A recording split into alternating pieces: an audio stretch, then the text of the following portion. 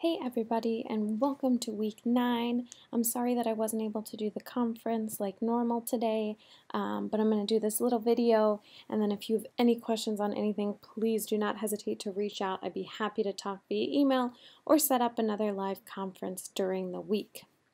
So we have 2 discussion boards this week. As always, make sure you post on the first one by Wednesday to get attendance and points in the discussion board. Production designers are responsible for determining the overall look of a project and making the entire team understand the look of the production.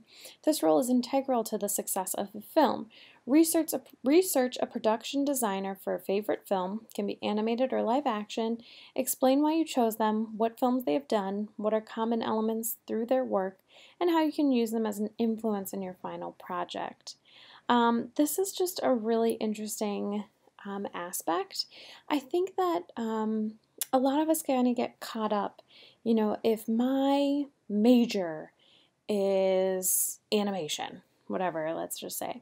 Some people feel like they can only look for jobs that are titled animator.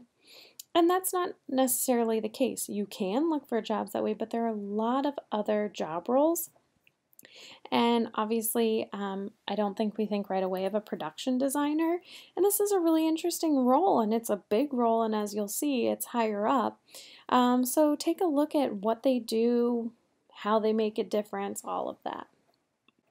So discussion board number 2, Project 4, Phase 2, Work in Progress. Post a PDF here of your work in progress. Comment on as many of your classmates' posts as you're able to. Think about concept, composition, and presentation. Okay, and then the actual Project 4 Phase 2. You wrote a short story last week, and now we're going to be storyboarding and thinking about lighting, camera angles, staging, highlighting both action and dialogue. Okay, so submitting our completed storyboard.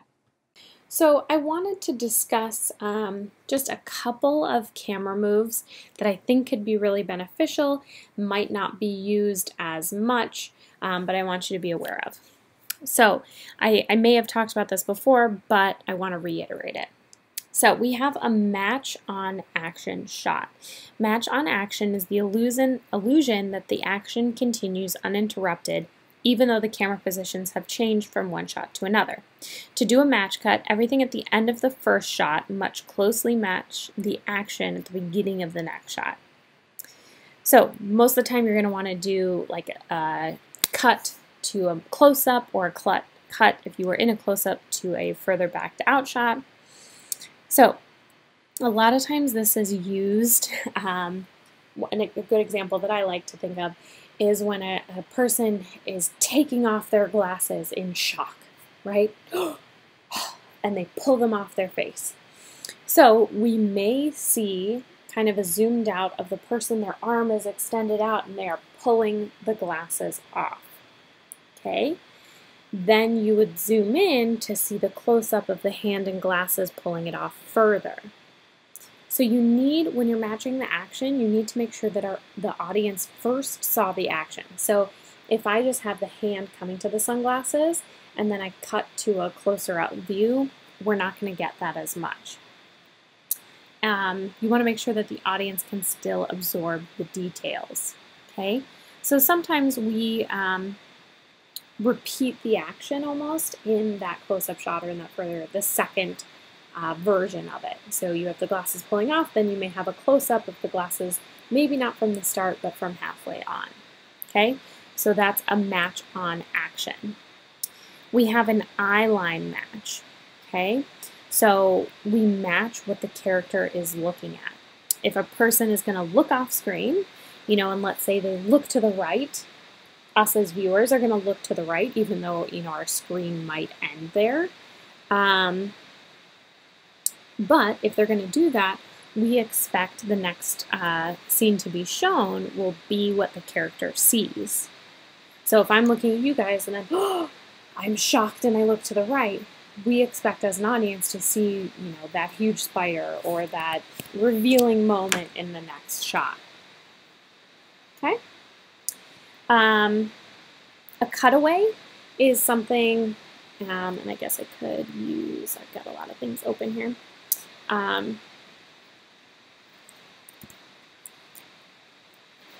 So we had match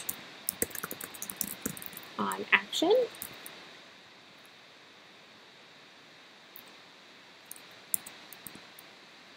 Oh, would help if I was not in that while I'm trying to use hotkeys.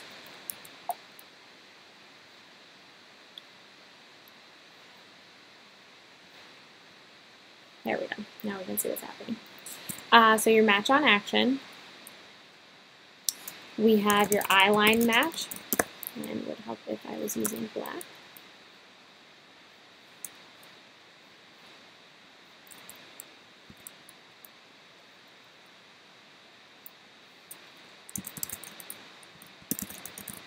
The eye line match. All right, so now we were talking about cutaways. So a cutaway is used to manipulate time and space. The cutaway should be related to the main action but not a part of it. For example, two boxers exchanging blows in the ring, you might cut to cheering fans or perhaps a refreshments vendor. It's kind of like using B-roll or different action just to show time is passing, to show what's happening. So we see the boxers getting ready to fight, we see them fighting, and then like look at a close-up of a fan. Maybe we watch their face change, whether their favorite competitor is winning or losing. Like let's say a character is rubbing a convenience store. You could cut away to reactions of patrons and then come back to it. We also have cut-ins. So cut-ins focus on the primary action of the scene. Rather than cutting away from the action, the cut-in shot narrows our view to a smaller portion of the main action, which makes more of a dramatic emphasis. So if we're looking at a baseball game, then we could cut into the bat actually connecting with the baseball about to hit that, home run. Okay, and then lastly, we have cross-cutting. So cross-cutting can also be called parallel editing, but it manipulates both time and space. Action that's happening at the same time is an intercut, so the audience might be able to see a parallel action. It can provide suspense, add to the drama. So think about, for example, like a bad guy gonna get his next victim as the hero is racing in.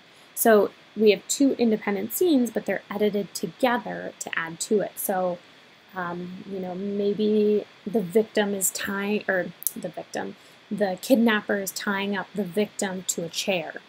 And then we cut to the police officer in the car saying the details that he found the location, and then we go back and forth. It also kind of gives more drama because you're not sure the timing. I don't know how many of you have seen, but where, the person is in grave danger and it's about to happen, just as we see the police officer open the door that they know the victim is in, but it's the wrong location, it's too late, or it's too early. So you can play around with some of that as well. Okay, so these are not transitions between panels, but these are some different transitions that you can do to tell your story. Okay, so some transitions between panels that I want to talk about. I have After Effects open here. Obviously, we're going to be doing animatics later, so I'm not going to go over the tools to do it, but I'm just going to show you the different types of transitions. So the first one we have is a base cut, and I just have two images here from a storyboarding book. But the cut, we're in one frame, boom, it's the next. Nothing happens between them. It's just from one to another. Cuts are, the most frequently used transition. Most audiences don't even notice when a program cuts to different angles. We blink a lot, so sometimes just blinking and having a new one is there. you're drawn into the story, hopefully, so you don't really notice the cut as much. Okay, let me backtrack a little bit. So transitions is what I'm talking about now, camera transitions, panel transitions, and it links two shots together. Okay, they contribute to the pacing of the production, whether it's lyrical or abrupt, and there are several different types of transitions. So I started with a cut. There's also a dissolve. So a dissolve is when the two panels or, scenes, shots are superimposed onto each other. Dissolves can be any length of time, and we can do this depending upon the mood or idea that you're trying to get. So when you have a dissolve, we're going to be able to actually kind of grain away from one into the other. Now we have a cross dissolve, we have just a dissolve out. Okay, I'm going to show you in terms of a fade, and then we'll get into a dissolve, kind of that graininess out in a second. So fades are used to denote a passage of time. You can fade to black, that's the most common, and that you don't necessarily need a second image. You could end your story, whatever it is there. So if I'm going to fade to black, I'm going to actually fade out the opacity on my panel. So I have this at 100%. Let's say I'm going to just fade to black. Okay, let me set up my composition setting to be a black background. And again, I'll go over tools later. This is just for you to understand. So fade to black, we have the panel, it fades out to black. Okay. We also have a fade to white. Now, fade to black and fade to white can kind of mean different things. You get a different feel for it, and I'll tell you more about that in a second. But if I just change this to white, now we have a fade to white.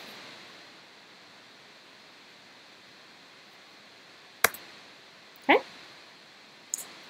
Now you can also just fade into your other panel.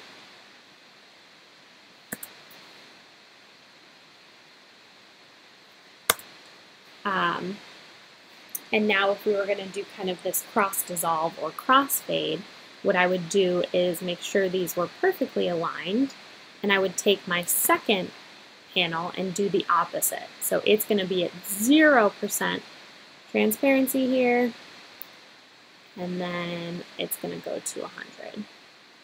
So as this top scene is fading out, my second scene is fading in.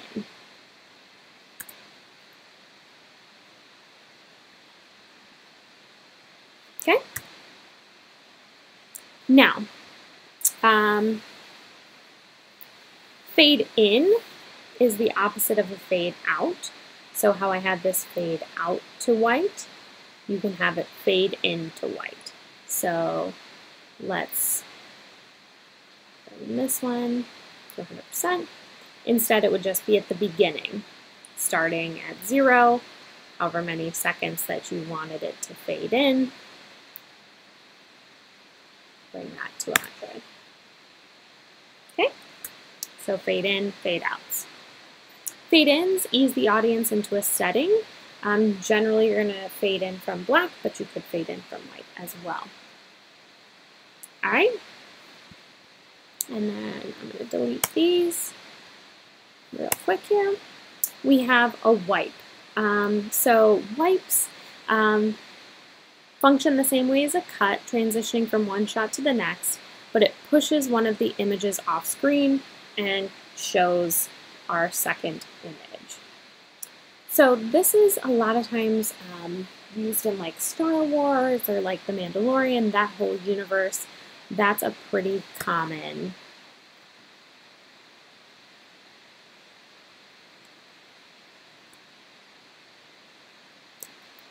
Okay, let me bring this opacity here. So we'd have something like this, where it just kind of pushes off screen, and then we see the second one there. Okay? Again, transitions can be used in a lot of different ways. Here are just some still versions so that you can kind of see. Fade in, fade out, wash out, fade to white. Dissolve, it's gradual, moving from one image to another. Cross dissolve is the effect where one image is subtly replaced by overlapping on another image. You can see where we can kind of see both images through in the middle. Ripple dissolve, cut.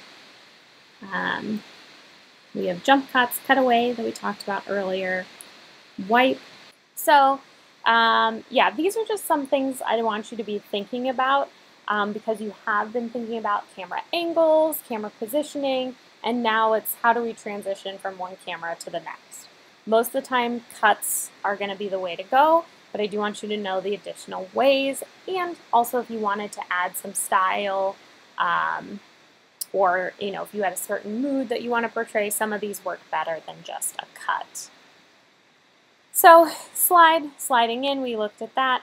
Iris is another kind of interesting one that can be used, isn't very commonly used, but we have kind of that vignette starting with a circle, coming all the way out to see the scene, or vice versa. There's also a morph where you can see the character just kind of transition into a new version of the subject. This is the iris in again, where you can kind of transition from scene to scene. Again, you can see like it's very stylized. This is, I think of like Wes Anderson or kind of those comedies where they would add a sound effect with like ooh to see the iris in or out. So fades, very subtle. It's key to use though. Fade in, I showed earlier, but fade out. Okay, fading to white, dissolve, that cross dissolve. You can kind of see the graininess as we go. Ripple dissolve, adding more of that, ripple dissolve a lot of times is the dream sequence or coming back from the dream. Cuts, jump cut, cutaway,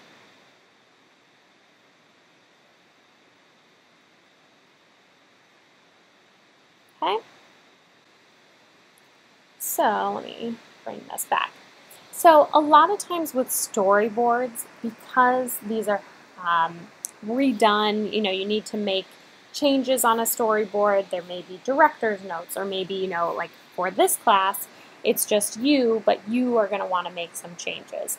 So a lot of times we don't get too deep into shading. Now that being said, you 100% want to think about your lighting and what it's doing in your scene. But with this image, what I want to talk about is a lot of times we only use about 4 tones or 4 shades of black to add that lighting to our storyboard. Okay? You generally want to start with your kind of basic outline that a lot of you have been doing so far in the term, and then we would add these 4 different levels of shading. Now you can see how these are kind of sketchy, but they're going to add a big difference. So again, here's our kind of base storyboard panel, and then we think about tonal contrast in terms of just adding some depth to the scene, but I want you guys to think about it in terms of lighting as well. Now I know I talked about lighting in an earlier week, but you want to be thinking about it in each of your panels. So this koala looks kind of angry in what he's doing. So you could think about adding a light, like a lamp in this scene, and getting maybe that 2-toned light and then shadow that would kind of give that menacing feel, right? Or maybe this is more of a sad frame. And maybe there's just the light coming off of the computer and everything is kind of shaded. You probably would not want to use this dark shaded tone. You'd kind of want to keep it this middle gray so that we can still tell what's going on, but maybe you use the light from the computer to light the koala's face. And then everything else maybe kind of vignettes out to be darker and darker. That way, as an audience viewer, we are drawn to his face, and maybe, depending upon what dialogue you have or what you're trying to say, we're going to focus in because of the lighting, right? Remember, we're always thinking about our principles of design and our composition in each frame, which can be challenging. Maybe you have a lot of storyboard panels, but you need to look at each one as a composition and think about what's working well to tell your story and how it's going to affect the panel before and the panel after. Now, let's say you're just doing 2 cuts, right? The panel before, cut, this panel, cut to the next one. Depending on that lighting, we might be drawn to this koala here.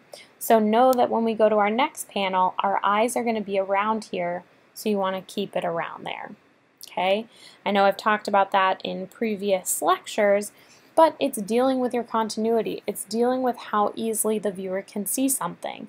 If we're looking here and then you immediately want us to look down here and it cuts back and forth, we could get very confused as a viewer and not know where we should be looking, or we could miss a very important action, and you don't want that to be the case. So when you're dealing with these kind of storyboard panels in their earlier phases of development, you want to think about your light source, and the value that the light and shadow are creating. You want to think about silhouettes. So think about, maybe you don't have these as a silhouette, but like we can look at this jacket here as more of a silhouette. Think about the shapes, the positive and negative space around it. Think about the texture. Do we want this, I think I keep calling it a panda, the koala, to be fuzzy and furry in contrast to a smooth desk? That would make the character pop as well. And sometimes we use color. This far in the term, I don't need you to use color in your storyboard panels. That will be something that we will get to. Okay? When you're thinking about your panels, they should read from a distance of think about how far you sit from your computer. Okay, and now we're dealing with panels that are further zoomed out. Obviously, I have the benefit, since this is kind of an online course, I can zoom in and look at each of your panels that way, but they still should be able to read. If I'm looking at your 6 to 10 panel page, I should be able to look at the page as a whole and still be able to tell what's happening. Okay, so your details, while they can be specific and kind of hidden in your panel, you want to make sure that they're visible in a sense that if we are zoomed out, we won't miss any of your main actions.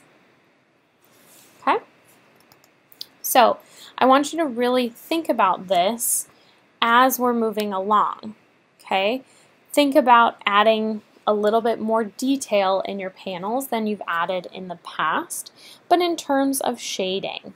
So again, not getting crazy, I'm not adding color or anything too much, but now taking this sketch kind of panel and starting to add more details with light, which just means highlight, shadow, thinking about your light source in each one. So let's think of all of that while we finish up this project of your own idea. Again, be very descriptive. This one. Think about your lighting, camera angles, staging, and highlighting the action and your dialogue. Okay? So really take your storyboards and push them to the next level. We're more than halfway through the term, so I want to see you progressing with your skills in storyboarding. All right, so don't hesitate with any questions, and I will talk to you soon.